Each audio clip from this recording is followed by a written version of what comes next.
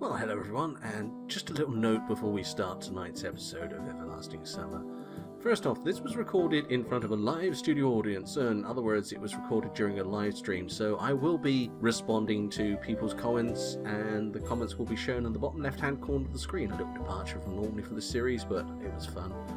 The other thing is, I want to give everyone a little bit of fair warning. Now, we started off down the Lena good route ending, which you will see an ending in this episode, but unfortunately the walkthrough I copied the steps from this one missed an important step, so we ended up with the Lena bad ending. And I just wanted to warn people, this will be talking about suicide in a fairly graphic manner. And if this is going to bother you or disturb you in any way, I would much rather you steered clear of this particular episode and gave me a week to prepare the happier Lena good ending and watch that one instead. Or if you are going to watch this, watch that one instead anyway. But anyway, on with the show.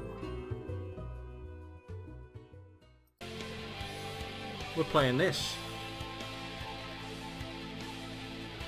and we want to look for her. So tonight we are going to see if we can get the lovely Lena's hearts. Alright, now what we need to do is we need to do 9 things during the course of the game. Okay, and those 9 things are those. Okay, so if we get all of those 9 points, we get Lena. It's as simple as that. Now what I'm going to do is I'm just going to start the game off, and I'll narrate the first bit, and then what we're going to do is we're going to speed through until we actually get to these decisions, and we'll slow down a little bit and take those, and any new text we run into I will narrate and we'll do the storyline properly. And what I'm hoping is that we'll actually get 2 lots of storyline out of this one first, and then see if we can do the Lena bad ending, which I think you still get Lena, but it's not as good. So, alright, if everyone likes that idea, if we get this done in time, there's a couple of other things I would like to play tonight, so hopefully this will be fun. But in the meantime, let's get on, shall we? Okay, so back, and we're going to start a new game. And we'll take it from there.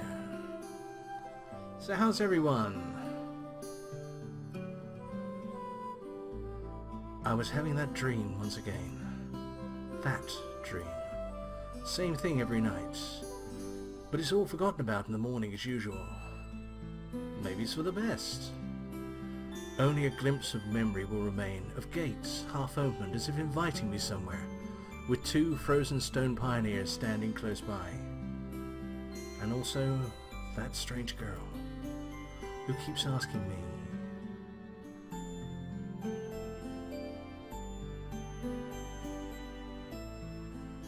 will you come with me? Come? No, I'm just walking funny. But where? And why? Where am I anyway? Of course, if it all happened in real life, I certainly would have been scared. Well, what else would one expect to feel? But this is just a dream.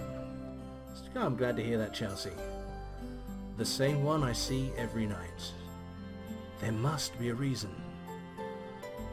You don't have to know where or why to realize something is really happening. Something desperately seeking my attention. Since everything that surrounds me here is real. As real as things in my own flat.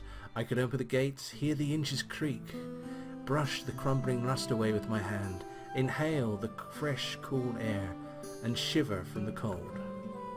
I could, but to do that I would need to pick myself up, take a step, move my hand.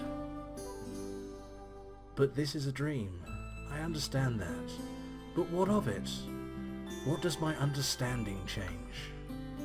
Because here it's just like on the other side of the cracked screen of an old TV, which struggles to fight against the static noise and strives to show its audience everything without missing a single detail. I am fine, thank you for asking. But the picture is blurry, and in this game, I'm Lena. I must be waking up soon.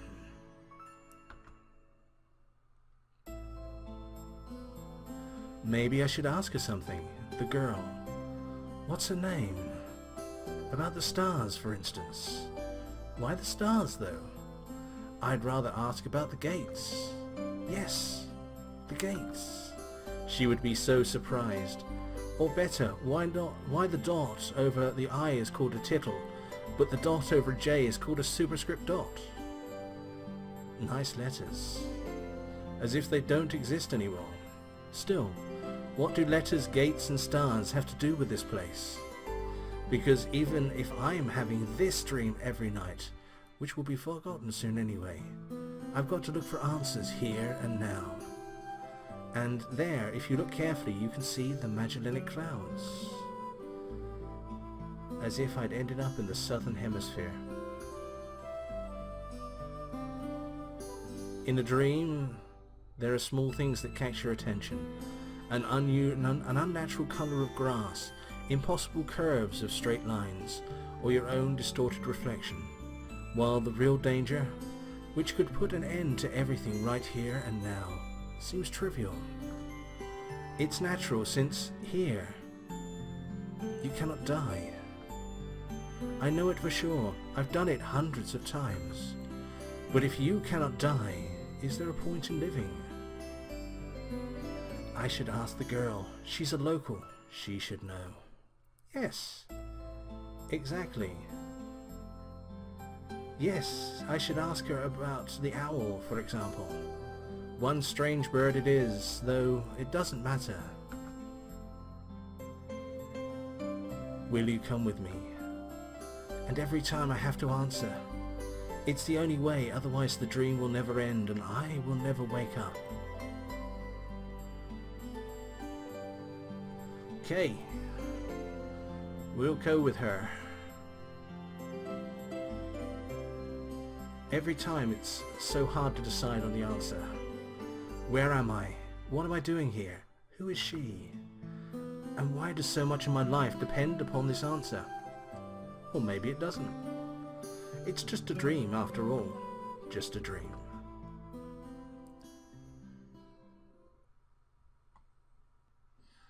Ah, here we go. Let's back up a little bit. There we go. I was so tired from everything new and strange that I could not come up with a single explanation for what was going on. I had a barely noticeable rustle nearby. I shivered and looked in that direction. A girl, not Russell, reading a book. Lena. I decided to move closer and talk. She was the only new person I'd met here without even exchanging a few words. Hi, what are you reading? Lena was so surprised that she even jumped. I'm sorry, I didn't mean to scare you. Never mind. She blushed and stared at the book again. So, what are you reading? On the cover was written, Gone with the Wind. So, we need to praise the book. Just bring these up again here. Okay, so we praise Lena's book. Praise book. A good book. Thanks. Honestly speaking, I haven't read it, but I think that such literature suits her very well. Lena didn't seem to be interested in continuing the conversation. Well, if I'm bothering you... No, she answered while still looking at the book. Can I sit beside you for a while? Why? And really, why? Maybe because I was very tired and having company is better than being alone. And maybe I wanted to try to find something out from her. I carefully examined Lena.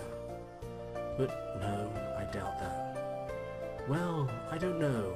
I'm not allowed to. Feel free.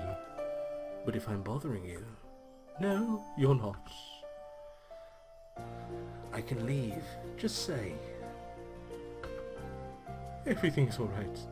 Try Lena bad. Says Lena the best. No, I wonder which girl you prefer. Everything's alright. Okay then. I sat on the edge of the bench, carefully.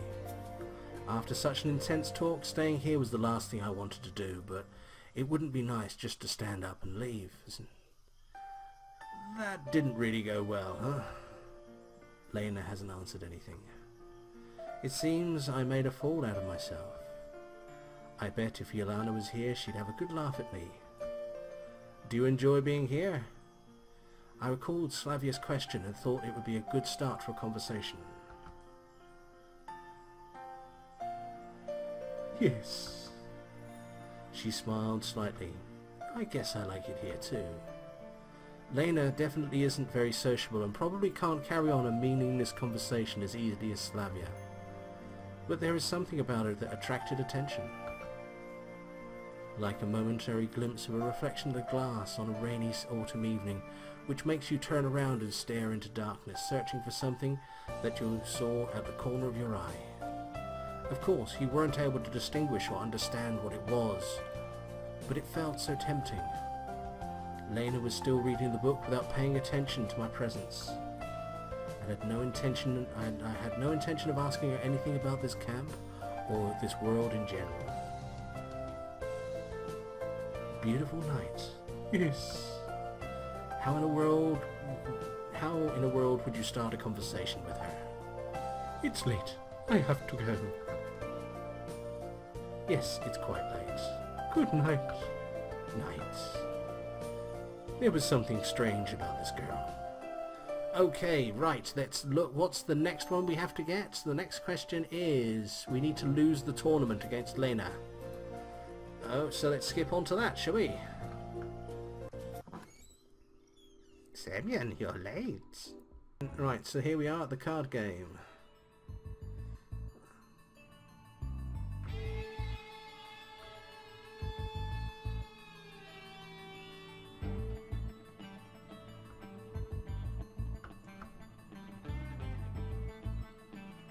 Oh dear. Okay, so I don't think this one has an effect on the game. No, we just need to lose against Lena. So we bet last time, we'll bet this time.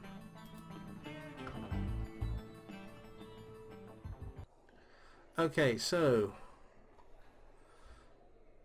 oh, well, that's easy. Okay, right. Does anyone mind if I do this? I just skip the tournament and lose against Lena.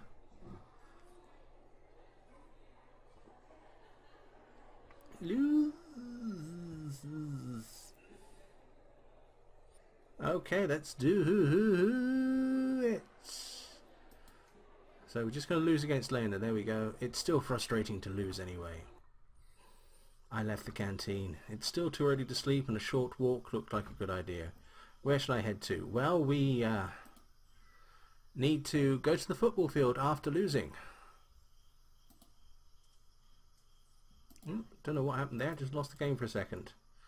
Okay, so right, we can go to the football field, beach, jet, square, to scene, bus stop or boathouse. We know we need to go to the football field, so let's go there.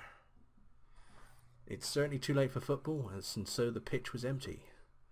I spent a couple of minutes there listening to the silence without any luck, and then headed back.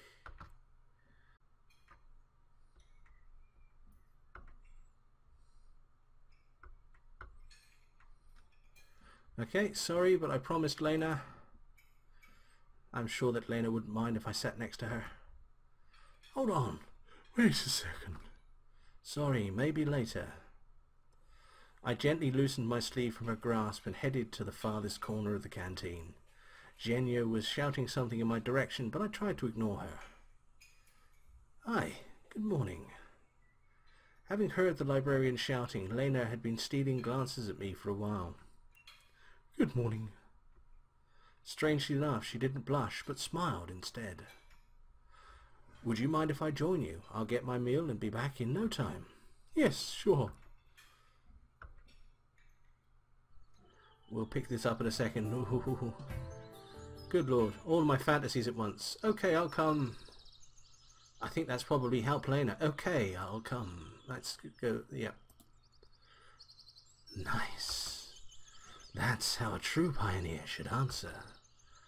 Even after those words, I barely came a step closer to the be prepared, always prepared motto. Then you can go.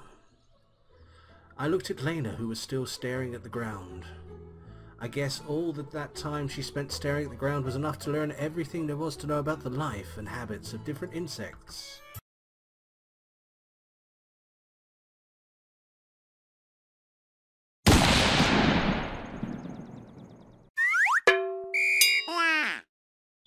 Oh dear. Put it away, boy. Put it away. I was awoken by the noise of the door opening. Lena stood at the door. The nurse isn't here. Then I'll come back later. I'm substituting for her. Since I'm responsible for pioneers' lives, I should do it with the full responsibility. Although in fact, I was just afraid of something bad happening because of me. Any health complaints? Quick, take off your clothes and lie on the bed. Let me examine you. I gave Lena the most professional smile I could in order not to confuse her. Nothing special. Just a little headache.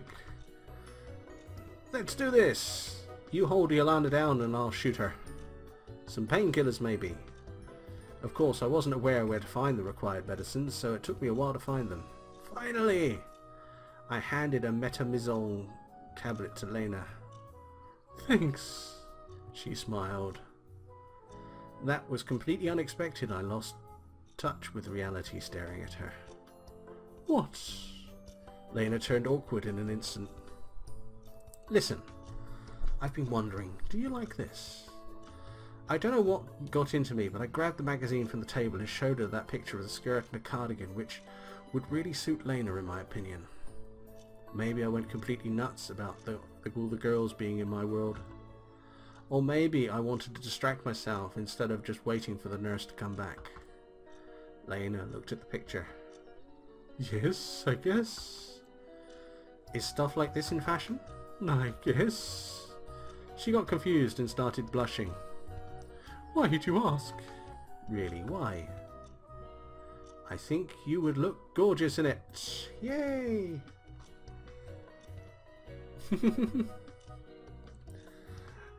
Thank you. It's Psycho Shurick. Okay, so now we need to tell her that we went on our own. Semyon.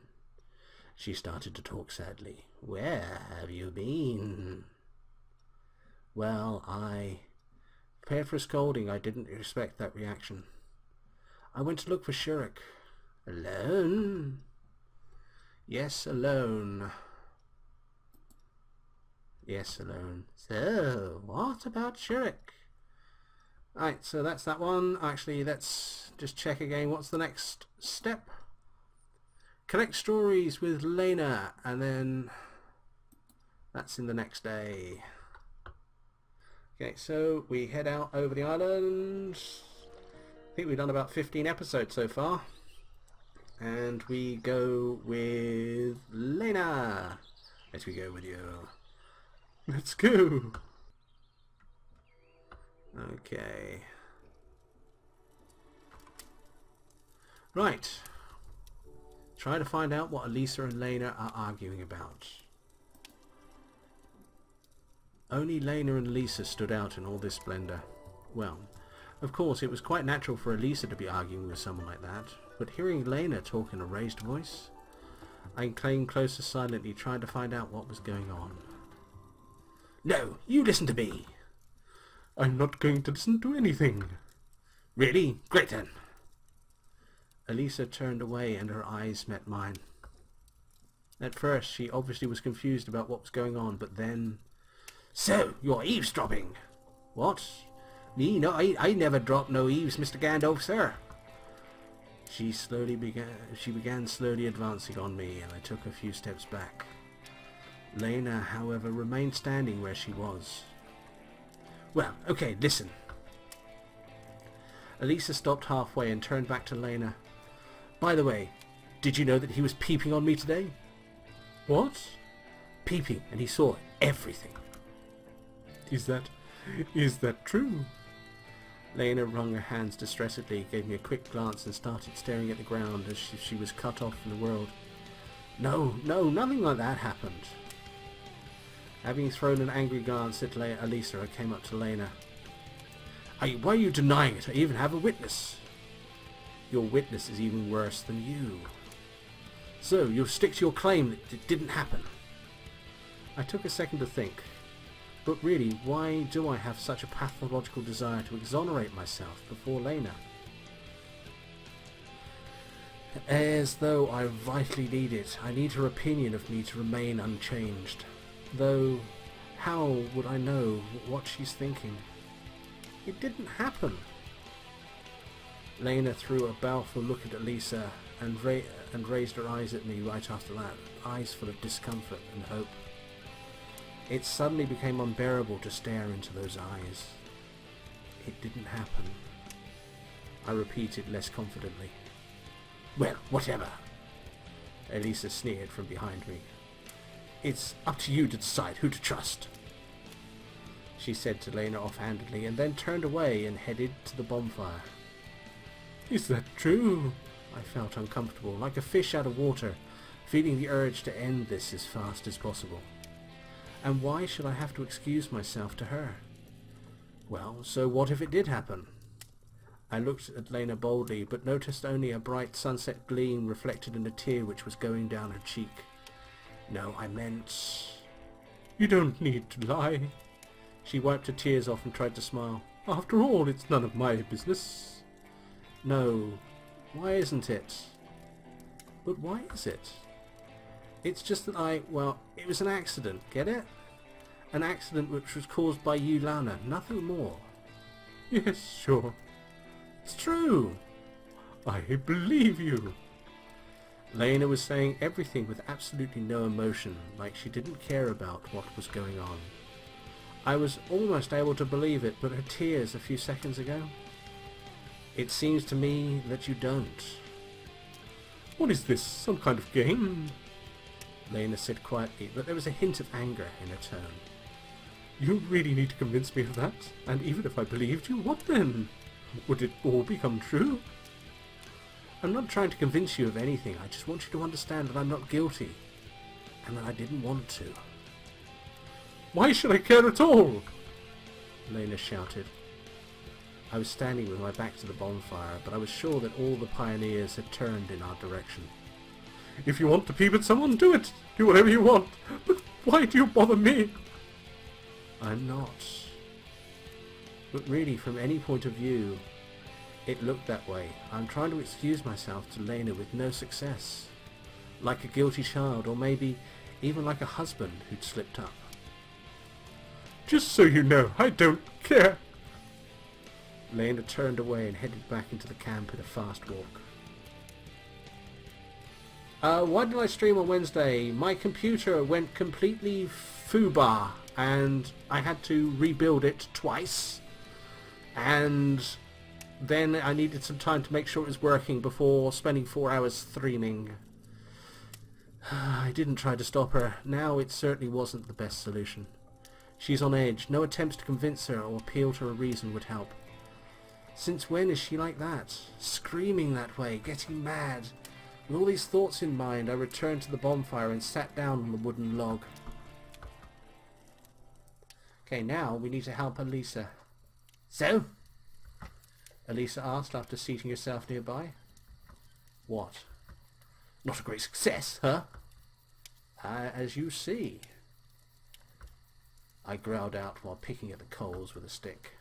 It grew completely dark and the glade was plunged into darkness. The surrounding landscape was reminiscent of a picture from a child's book about a wood monster. An unknown forest creature is just about to spring out from behind the tree. Predatory owls hoot menacingly in tree branches. Even mice looking out from snags stare at you with distrust. I was not afraid at that moment. Everything was different from the previous day when I was in the dungeon at the old camp. The moon was shining brightly, paying close attention to our brave troop. The world was sleeping. waiting for the moment, bathing in the moonlight. As I thought, though it was expected. But why? I finally managed to pick up the largest burning log and throw it into the centre of the fire, causing the flames to rise about a metre high, and a vortex of sparks spread out in all directions. Does Lena often behave like that? How? Screaming at others. I couldn't believe she would act in such a way. She is human like everyone else, Alyssa giggled. As if you hadn't noticed this before. What hadn't I noticed? Her. What do you mean? I mean, this is her true face. What do you mean, true face? Oh, you're so stupid. Finish what you started. She's not what she seems like, not how you thought of her before. So how is she? Okay, I'm sick of this.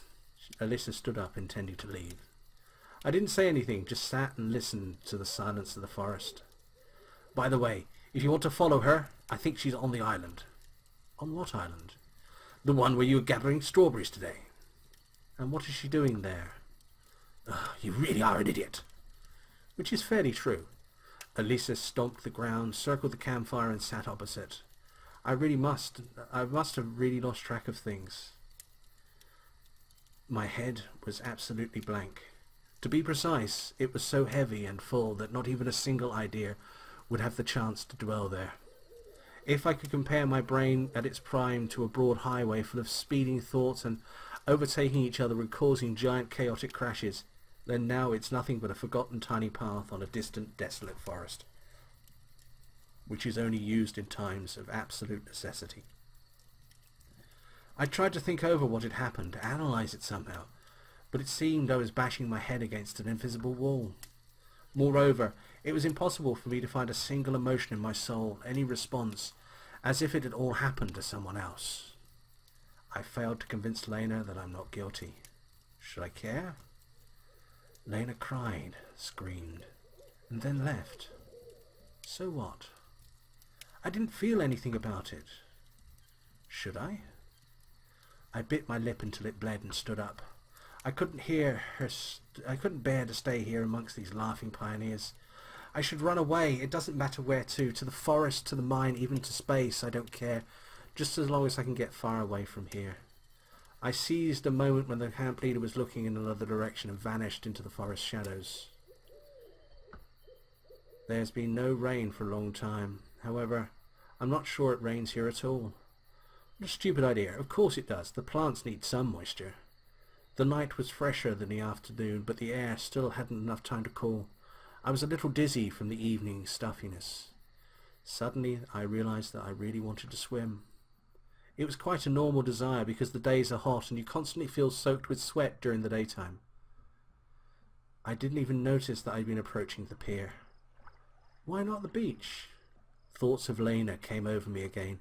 Everything that I tried to ignore came out and brought lots of inconvenient questions, inappropriate answers, and vague desires. It was obvious that I'd been led to the pier by my subconscious. But what do I really want? To apologize to her for something, to convince her of something? No, unlikely. I just wanted to get some sort of reaction from her, wanted to say yes. I understand everything, and just smile. And then I could stop myself from feeling like that. It was necessary for me to be understood by someone, even in this world. I untied a boat, pushed into the water, got in and took up the paddles. It was easier to row this time. My hands were still hurting, but I managed to develop some sort of technique that allowed me to travel quite directly. The river seemed frozen, spreading under the boat like a translucent veil.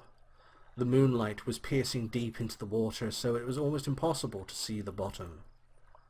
I started rowing. Surprisingly, the island seemed the same as it did in the daytime. Here, usually everything is different. After dusk, it felt like another world, a mystery world, scary at times, but beautiful in its own way.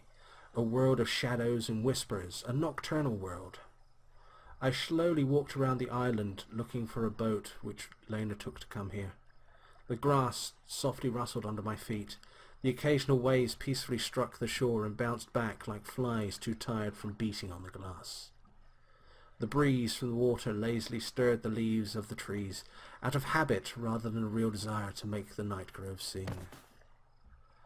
I looked at this wonderful picture with such delight I didn't even notice something until I stumbled into it. It was a boat. Well, of course, she wouldn't get here by swimming. Yes, because it's such a long distance, isn't it? I headed towards the centre of the island. After 100 meters, I heard a rustling behind a tree. "Don't come any closer," Lena whispered. I hesitated. "Don't come any closer," she said louder. "How did you know it's me?" Though she hadn't indicated that she'd known that. "All right." I leaned against the tree, trying not to look behind it. "Elisa told me that you would be here." "So what?" It was difficult for me to know what emotions Lena was experiencing. Her voice was steady enough, even though I could read the irritation and annoyance in it. I could not understand whether she was angry or whether it was all the same to her. That came out awkward. I was doing my best to avoid unnecessary apologies and excuses, but couldn't find other words to use instead. "Was that the only reason you came?" "Well, no. Well, I don't know." "You don't know, but you still came?" "Yes." "You shouldn't have." "Why, of course, if I'm bothering you." "Why are you following me?" She was right. It certainly looked that way. Moreover, I definitely felt attracted to her. "You shouldn't think like this." "How should I think?" "I don't know." "I can only draw a conclusion based upon your behaviour." "I really don't know. I guess I'd better go." I was confused, and it was hard just to be near her. "Why, since you came?" I seemed to hear a playful tone in her voice. "All right." "And?" "What?" "What did Elisa tell you?" "Nothing special." "I see." "Yeah."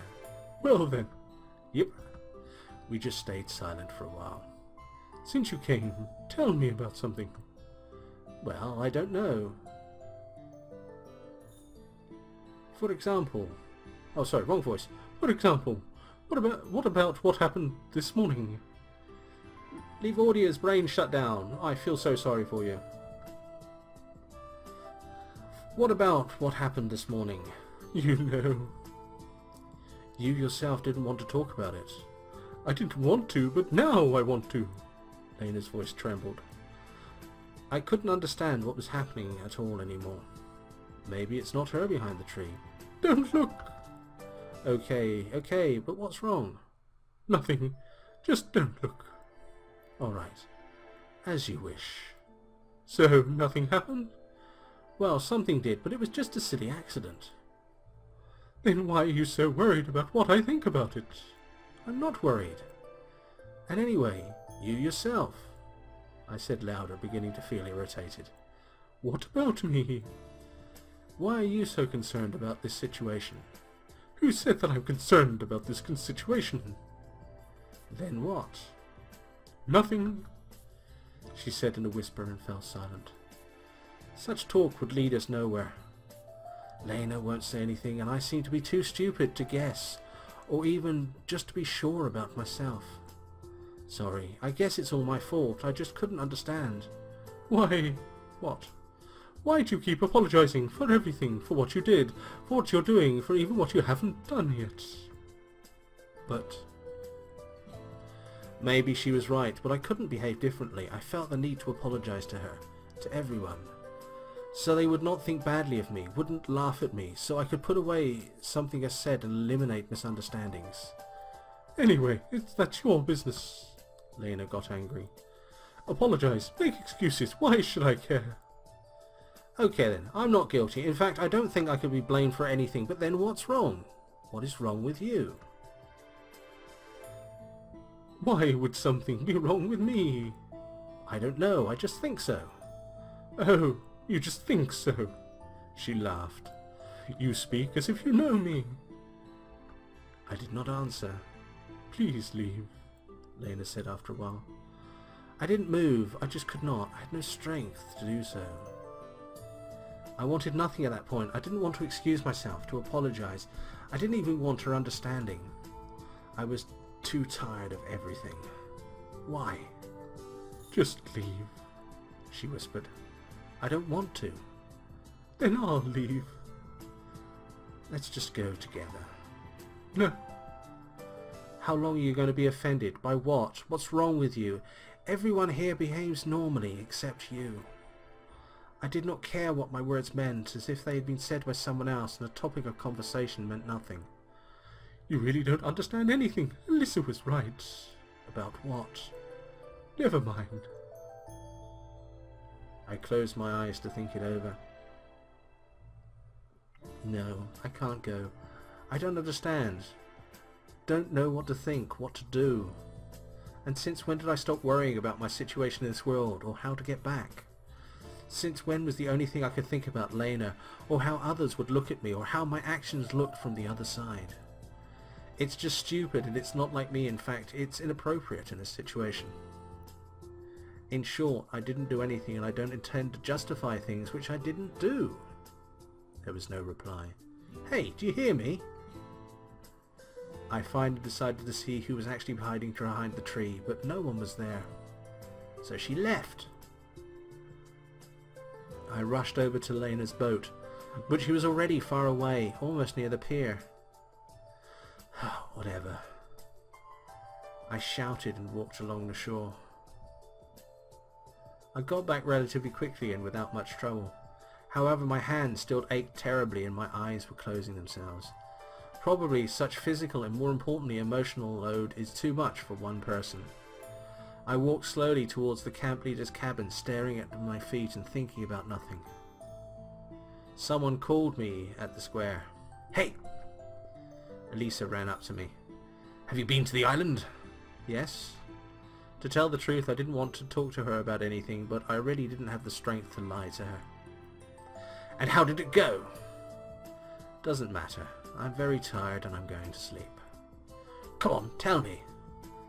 Her face had a nasty grimace and I shuddered with rage. Why should you care? Well, I just... she murmured with dismay. Mind your own business. I snapped and quickened my pace towards the cabins. Elisa did not try to stop me. Annoyingly, Olga had not returned yet, and I could not find my key. What if I lost it? The only thing I could do was wait. I plopped down on the deck chair and closed my eyes. My heart was heavy and my soul was being torn apart by vague expectations. From time to time I had a feeling that I was already dead, just without realizing it, and had been thrown into hell.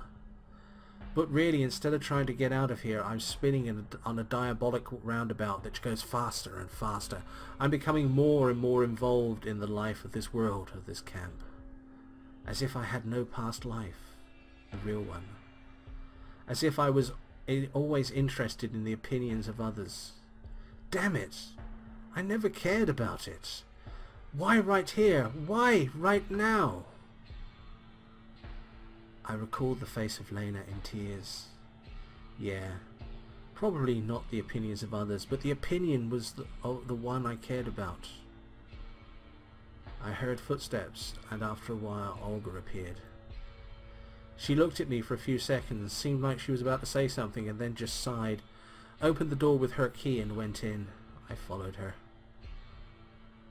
Shapeless shadows, blurry memories, fragments of feelings and emotions swirled in my head for a long time.